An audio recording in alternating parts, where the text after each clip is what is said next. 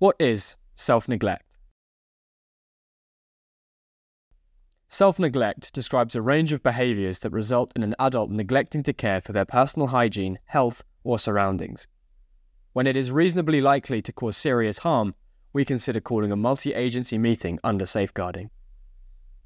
Examples of self-neglect can include not seeking help or accessing services to meet health and social care needs, an inability or unwillingness to manage one's personal affairs, an inability to avoid harm, a lack of self-care to an extent that it threatens personal health and safety, neglecting to care for one's personal hygiene, health, or surroundings, or hoarding items or animals.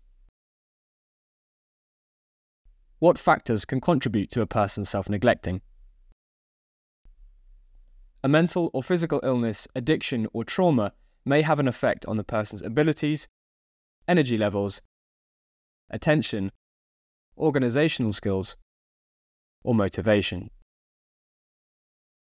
Self-neglect may be intentional or active self-neglect, which is when someone makes a conscious choice and actively refuses to take action when it is needed, or unintentional or passive self-neglect. For example, lapses in concentration that may make someone forget to attend to or not prioritize their personal hygiene.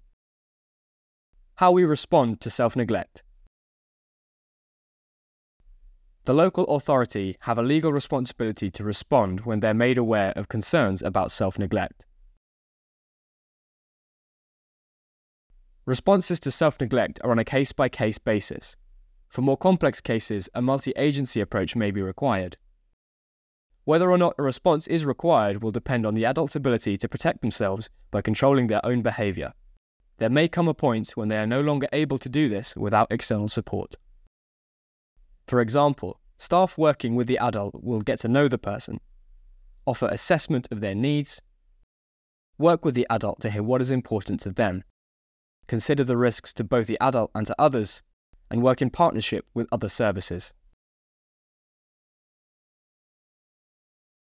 How can you respond if you are concerned about self-neglect? If you're concerned that someone you know may be neglecting their basic needs, get in touch with Wandsworth Council's Adult Social Services.